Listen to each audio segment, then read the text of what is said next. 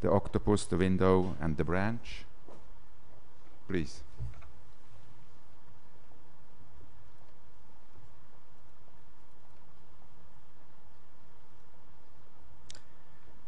Professor Seegesser, ladies and gentlemen, first of all, I would like to thank the organization committee for inviting me to talk about endovascular therapy. Title of my talk is The Octopus, the Window, and the Branch. And during my talk, I would like to stress a little bit on open repair. Then in the second part, I come to the topic of the hybrid procedure. And in the end, I would like to talk a little bit about branch and fenestrated grafts.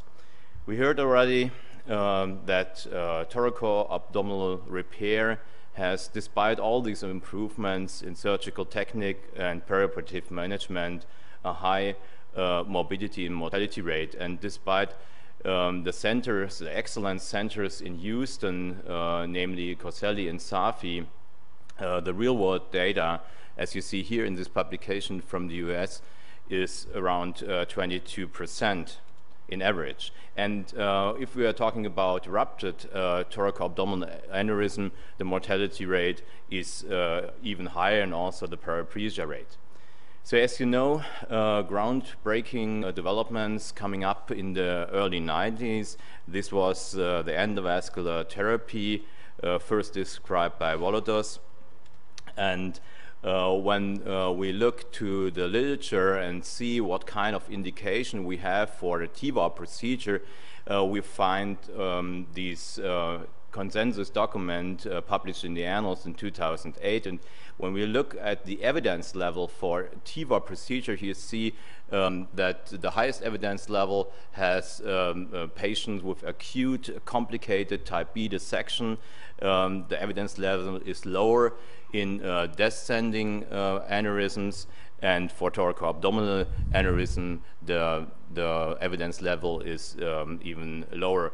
But these data were most recently from 2006, 2007, and so we as the vascular domain of the EACT working in the moment together with the European Society of Cardiology on a new consensus paper for TEVAR procedure. So now I would like to stress a little bit on the hybrid TEVAR. You know that some patients are unsuitable for open repair because these patients have severe comorbidities and are unfit patients, or for classical EVAR alone, because these patients have an inadequate distal landing zone and distal vessel involvement. Therefore, the hybrid TEVAR was introduced. Here you see the first publications in 1999, first described for type 4 aneurysms. Very briefly to the concept of the hybrid TEVAR. First of all, the first step is the revascularization, the debranching and rerouting of the distal branches. And in the second step, the TEVAR procedure has to be performed. You can do that either in a simultaneous setting, but as we heard in the previous talks, these has some drawbacks. The other concept I personally prefer is to do it in a two-step, if ever possible, and the patient is not symptomatic. The different surgical access have been described, and here you see one example. If ever possible, you should use the infrarenal aorta as a supply vessel. Here with a bifurcated inverted graft with additional conduits to the SMA and the celiac trunk. And if that is not possible, you can use a retroperitoneal exposure. For example, here the left iliac artery as a supply vessel for the visceral arteries, or even both iliac arteries here with inverted bifurcated graft. Second step, as I mentioned before, are the stand graft selection. We normally used commercial available non-fenestrated non-brand stand graft according to the length, required diameter, anatomical findings, and of course the underlying aortic arch pathology. Here you see the stand grafts available on the market. Some wards From the technical consideration in the hybrid TVAR, I normally use rapid pacing for stent deployment if I'm quite near the arch vessels. I do in all these cases CSF drainage, also monitoring of the spinal cord with TCMAP and SSCP. I use moderate hypothermia by not rewarming the patient. And of course, we heard about postoperative sufficient spinal cord perfusion to prevent delayed deficits. I looked to the literature and did a literature review, and you see here in this 15 publication, I include only papers with more than 5 cases.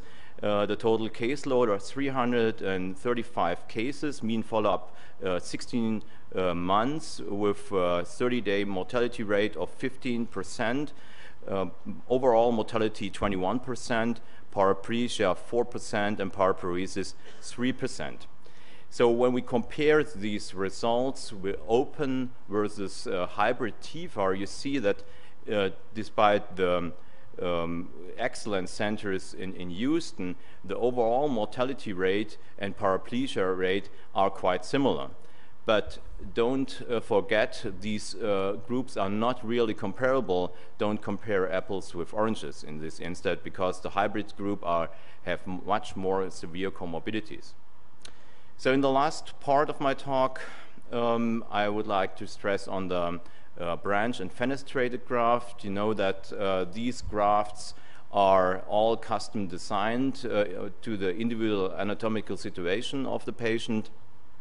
Only one company is available on the market so far, so the planning and producing period is normally 3 to 6 months. I heard in some centers sometimes up to 9 months. The other aspect is that the fenestration, you see the fenestration here with the gold markers, is quite difficult to achieve the position of these prostheses. And the branch graft, again here with the gold marker, I will show you some intraoperative slides later on. The branch graft secure this problem much nicer and secure the graft in the area of the visceral arteries, but also this procedure is hard to achieve, especially in large aneurysm with thrombus in the aneurysm sac. Prerequisites for the total TVAR, of course, the aneurysm neck should be less than 42 millimeters, the bifurcation more than 20 millimeters, iliac diameters in the area of 8 to 24 millimeters, and the angulation, as you see here, should be less than 40 degrees. For the procedure itself, you need a cauterization of the arch and the iliac vessels, either from the subclavian artery or over the groin. Here is the principle of the procedure. You see here in the middle, you have the branch graft. You must use normally a proximal and a distal extension of the graft, then the cauterization of the prosthesis and the side branches, as well as the visceral arteries. And then to complete the procedure, you have to use the covered grafts, as you see here in this drawing. Let me talk a little bit the access. You can use a cut down, of course, for this procedure, or here also a total percutaneous approach, first described by Anderson, 2005. Here you see the multiple cauterization of the left groin. A new sheet is now on the market. This is a so-called check flow sheet. You see that this sheet has 4 sheet valves, and over these sheet valves you can access this big sheet with 4 other smaller sheets.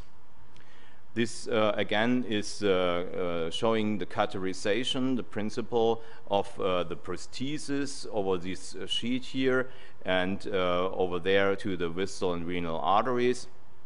And this is also shown in this picture here. Some intraoperative pictures. Here you see all the gold markers. The fenestration is nicely seen here. Over the subclavian artery, cauterization of the celiac trunk. Over the left groin, cauterization of the right renal artery. And to complete the procedure, we normally use the Advent covered stand graft, as you see here, to complete the procedure. And this is the final result for a type 4 thoracoabdominal aneurysm, and this is another example for type 2 aneurysm. I'm quite proud to present the results from Torcello in Münster, Germany. In Germany, he is one of the most experienced ones with the biggest series for total TEVAR. You see the surgical time around 2 hours, quite acceptable. Length of stay less than 7 days, no conversion, some access complication, one acute renal failure, 30-day mortality none, persisting endoleak surprisingly none in this series. The late results up to 52 months, aneurysm-related death 1 patient, late mortality 6, claudication 1 patient, hemodialysis in the late follow-up 3, visceral ischemia none, and secondary intervention in 7 patients. Other series have quite similar experience. You see the mortality rate for this group 5 to up to 9%, with a very low paraplegia rate, none to 3%. This is to review article, and also in this review article for fenestrated graft, you see 30-day mortality rate 0.8 to 3%, and this is a review article for fenestrated and branch graft. Total caseload 340 cases, surgical success 96%, 30-day mortality 2%, mean follow-up 21%, overall 15%, rupture of the aneurysm 0.4%, endoleak 14%, reintervention 18%, and renal failure 1 patient with hemodialysis. Vessels, the target vessels, patency rate is 93%, so quite good results also in the midterm follow-up. So I would like to summarize the advantages of these thoracoabdominal high branched graft. No laparotomy, no thoracotomy, and no aortic cross-clamping is needed for this procedure. Cardiovascular instability, hypothermia, coagulopathy, blood loss, visceral and spinal cord ischemia are definitely minimized. We have seen only a few pulmonary complications, and cardiac arrhythmias are also very little. Patients with numerous comorbidities can be treated with this treatment, and patients have definitely less pain. Of course, all procedures have advantages and disadvantages. Also for the total TEVAR, the limitations are high friction and resistance in the sheets, especially when we have the situation of kinking of the iliac vessels. Also, the pull-out forces is quite heavy if the distance between the graft and the visceral arteries is too long. And we do not know too much about the stand fractures of the bare or the covered stands in the visceral artery so far. Disadvantages, of course, this procedure is very cost extensive. It's a complicated technique. You need a hybrid suite for sure for this complicated total TEVAR procedure. We do not have long-term results so far. I mentioned before that stand rotation could be a problem with visceral artery occlusion during deployment, and we do not have preservation of the blood flow to the segmental artery with the potential risk of spinal cord ischemia. I also mentioned before that device must be specially adapted to the anatomical situation of the patient. Therefore, a symptomatic patient could not be treated with these prostheses, and perforation of small access vessel could be an issue. So more or less on the end of my talk, I would like to ask which is the possibilities and what would be the right selection criteria. And therefore, I like this publication from Michael Jacobs in Maastricht-Aachen. He described in his publication that the ideal situation for these kind of patient would be if we could offer our patient all three parts or three types of procedure. I mean, for example, if the patient had a good physiological situation, is no severe comorbidity, the patient should be opened, repaired with a thoracoabdominal replacement. If the situation is that the patient had a good anatomical situation, the total endovascular repair would be an option for this patient. If the situation or the patient has a moderate physiology and a moderate anatomical situation, hybrid repair could be recommended. And in the worst situation, if the patient had a bad anatomical and bad physiology situation, no treatment should be done at all. So, ladies and gentlemen, I would like to conclude my talk. The hybrid TEVAR has similar morbidity and mortality rates when compared to open repair, as we saw it in the numbers before. However, we have to keep in mind that this patient selected for the hybrid TEVAR have significant more severe comorbidities. Second, the hybrid TEVAR is a treatment option, or could be a treatment option for patient unfit for open repair, aneurysm anatomy unsuitable for total TEVAR, and symptomatic TAA patients. Third, the total TEVAR is improving over the last 5 years and will likely be employed in the future to treat certain thoracoabdominal patients. Four, total TEVAR with fenestrated and branch graft has a low morbidity and mortality rate compared to open repair and hybrid TEVAR. And for these fenestrated graft, it is absolutely crucial to follow the status of the patient and the stented vessel to evaluate the long-term results of this procedure. So, as a take-home message, from my personal standpoint, what's out, in my opinion, this is open repair in every patient. What's in my opinion, is individual approach depending on the patient's comorbidity and anatomical situation, where we can offer our patient the open repair, the hybrid TEVAR, and the total endovascular repair in one hand. And also in my opinion is the team approach, where we as a surgeon work together with our colleagues from the radiologist and the cardiologist and perform this procedure together in our hybrid suites. So thanks again for the invitation, and I'm most happy to answer your question now.